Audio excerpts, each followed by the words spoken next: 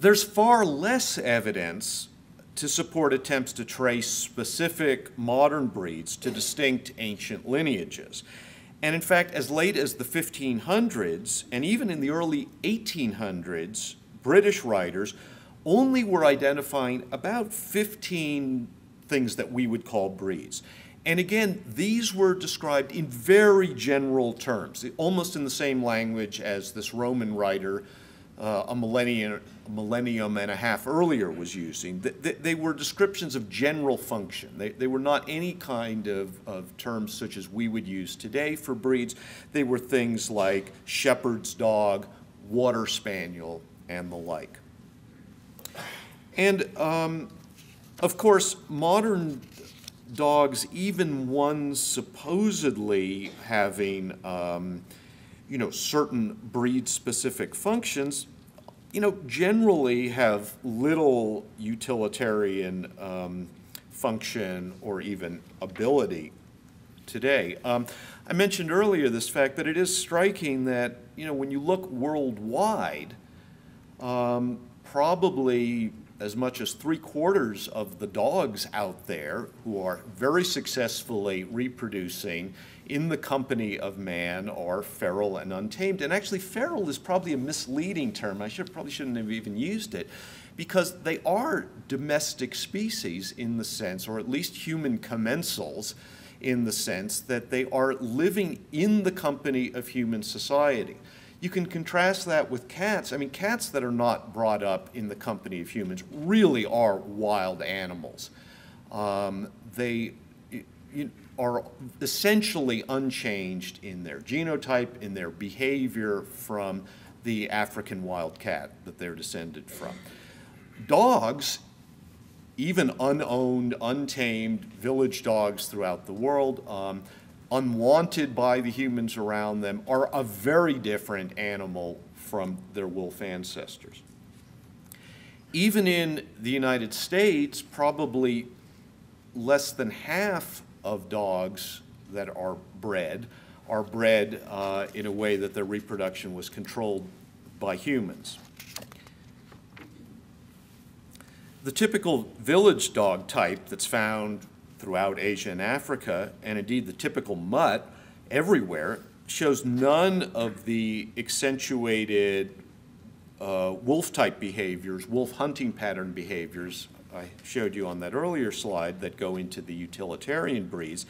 In fact, it's a dog that shows little, if any, of the ancestral wolf hunting behavior at all. It's a scavenger, very well adapted to caging and wheedling food out of reluctant humans as its primary biological adaptive trait. And then, of course, at the other end of the scale, breeding for dog shows has also produced breeds that have little, if any, of the characteristics reputed to have been their whole raison d'etre. I was trying to find a slide from the movie Best in Show, but I couldn't get it. But I thought these guys almost looked the same as the character.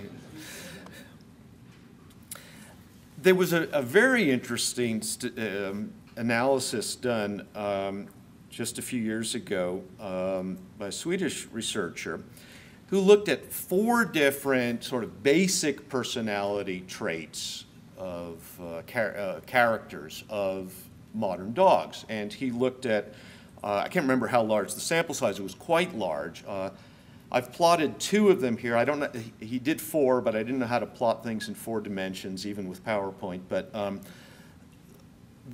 it comes out basically the same. Each point on this graph represents one breed.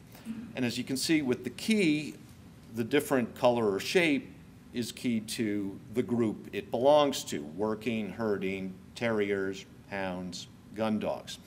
Now, you would think if breeds were still really reflecting an ancestral breeding lineage based fundamentally on their utilitarian function, you would see clustered. You would expect, like all of the red squares, which represent herding dogs, to cluster in one spot and be very different from the hounds, who are these blue, these X's.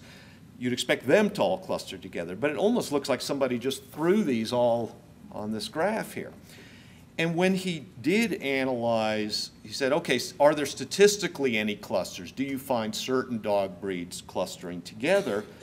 He did find 4 clusters, but again, within each of these, you see you see representatives from many different groups clustering together. And so, in other words, there was very little correlation between sort of basic personality characteristics of modern breeds, looked at on a fairly objective basis, and their supposed breeding for a particular purpose. Well, I've been hinting from the start that the ties that threw our lot together with that of the dog may have had more to do with non-human forces, evolutionary adaptations of dogs to human society, than any conscious intent or purpose on our part. And there are many examples in nature of animals that reap selective advantages by hanging around us. They get protection from predators, they get a source of food.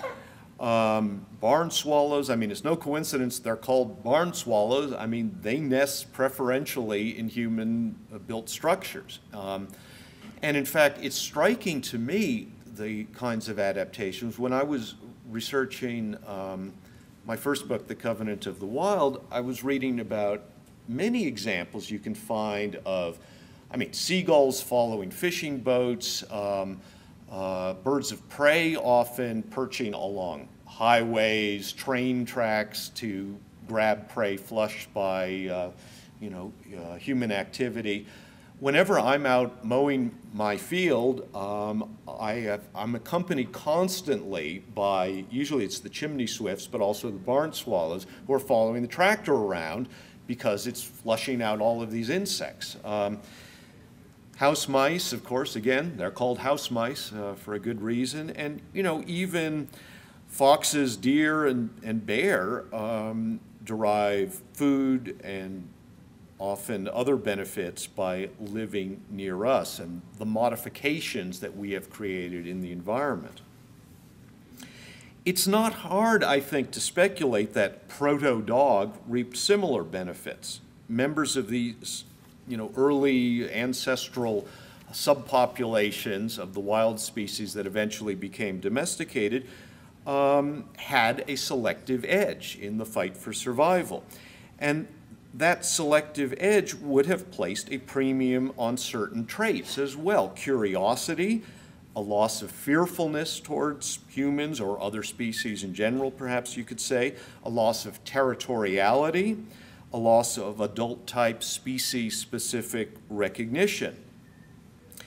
And interestingly, just as there's evidence that, as Konrad Lorenz and his followers noted, of the retention of juvenile physical traits into adulthood in domestic species, there also appeared to be a retention of juvenile behavioral characteristics, at least in dogs and perhaps other domestic species, vis-a-vis their wild counterparts. And many of these characteristics would arguably increase this selective advantage of increasing dependence on us. This process is usually referred to as neoteny, the retention into adulthood of juvenile characteristics. In dogs, you definitely see this vis-a-vis wolves, much increased exhibiting of play behavior throughout adulthood, food begging, which you don't see in adult wolves, but you do see in wolf puppies, exaggerated submissiveness, curiosity, as well as some non-adaptive traits that just come along as part of the baggage. Barking is an amazing one. I mean, adult wolves almost never bark. Wolf puppies do. Dogs, I mean, Ray Coppinger mentions having recorded a domestic dog barking continuously from, I think it was 7 p.m. to 6 a.m. without cease, and it is quite striking. And along with this retention into adulthood of juvenile traits, of course, comes a loss of wild-type survival skills, which is why you don't see this. But you do see this with neoteny at work, again, courtesy of Gary Larson.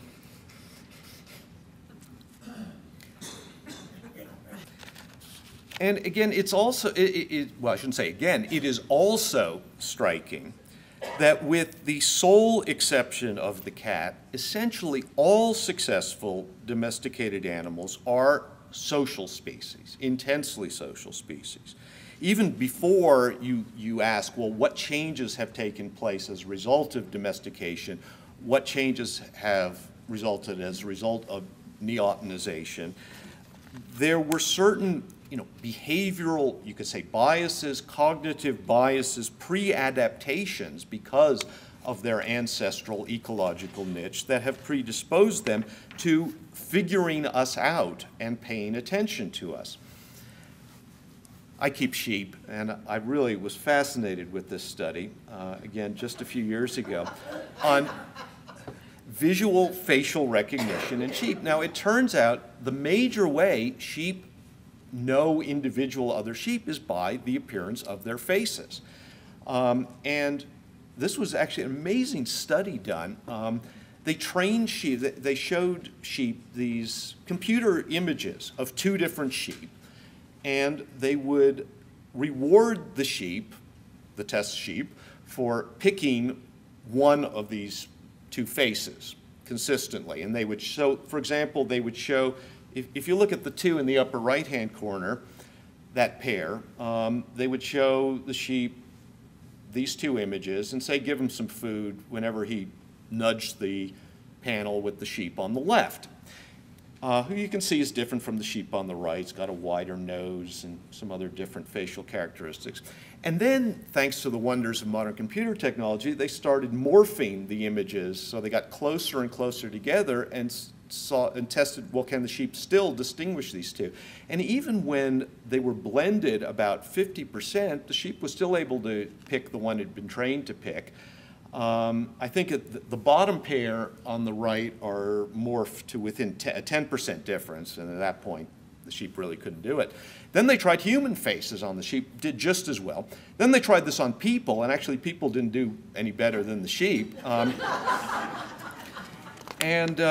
So, I mean, what's the point I'm trying to make? Well, it's fast. I mean, there's no reason on Earth that sheep, you could say, would be evolutionarily adapted to recognizing individual humans. But they were predisposed to study the faces of members in their society. And you can see how this could have been a huge selective advantage for proto-sheep of if there's one guy who was sort of interested in the sheep and would come out and, feed him or tolerate him, the sheep would say, hey, this is our buddy. You don't have to worry about him. We've got to watch out for this strange person over here. There was a number of studies that got a lot of attention a few years ago suggesting that dogs and wolves raised in the same way were very different in their ability to interpret human visual cues. But a more recent study suggested that, in fact, wolves do quite well. The original studies had suggested, well,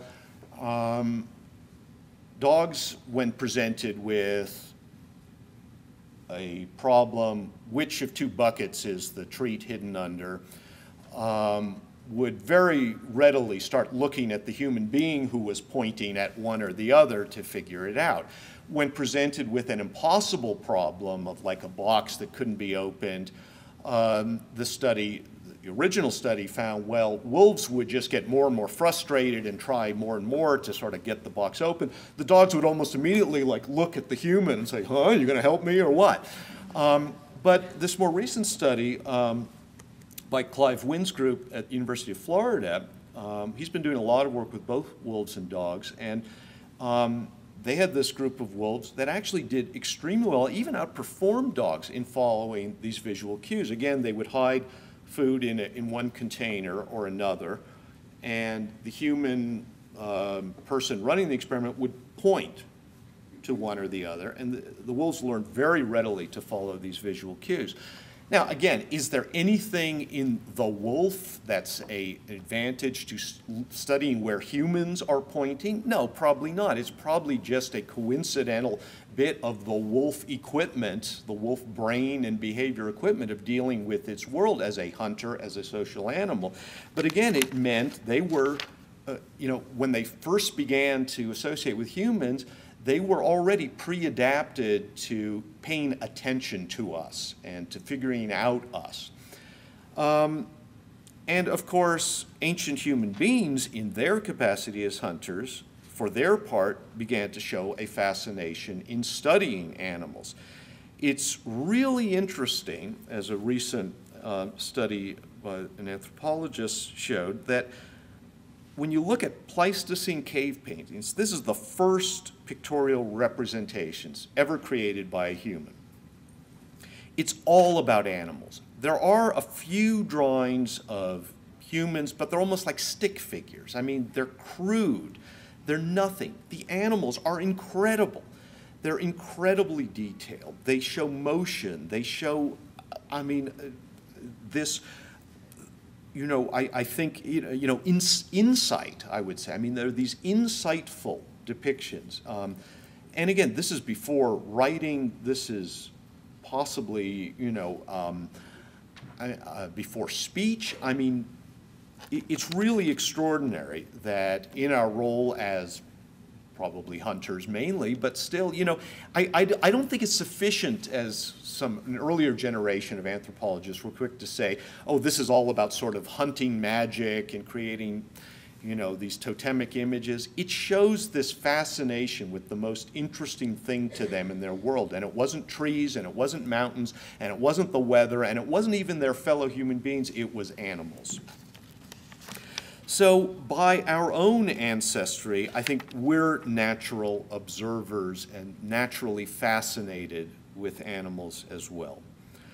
We're also the product of neoteny in our evolution, both physically and behaviorally. On the left, you see skulls of a chimpanzee from infancy to adulthood, and you see this clear change from this large forehead, shortened facial features to much more elongated forms in the adult type.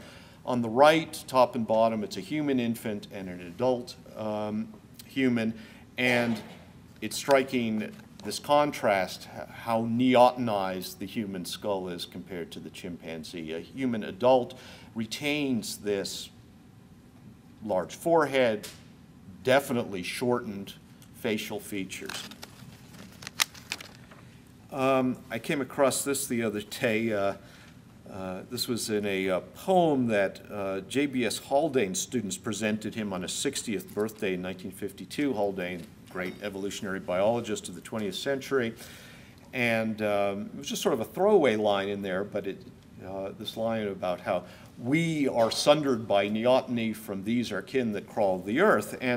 But in fact, far from sundering us, I think it's at least joined us with other domestic species that have undergone this same process. Again, here are some of the neotenic behaviors you see in dogs, the juvenile behaviors that are retained into adulthood, and here are some in humans. Play, it's extraordinary. I mean, compared to any other species, the desire and interest and fascination with play that's retained into adulthood in humans, is off the charts. Food sharing, again, except between parents and offspring, vanishes essentially completely in virtually all other species once adulthood is reached. It's part of every human society.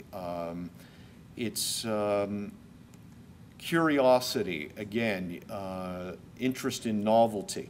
And just as barking is a non-adaptive trait that probably is just part of the baggage that comes with this process, there's others that are similar, analogous things in humans that are juvenile traits retained into adulthood as well.